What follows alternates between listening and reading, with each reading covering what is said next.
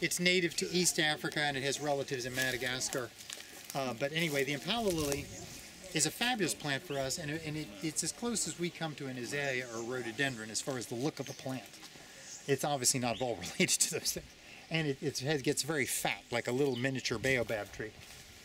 But the tree, this thing was not blooming at all. You see them in a lot of catalogs and a lot of garden centers, lots of different colored flowers. Some are all red, some are white, some have the little lip like this one, which I think is particularly attractive. Some have fat leaves, some have skin.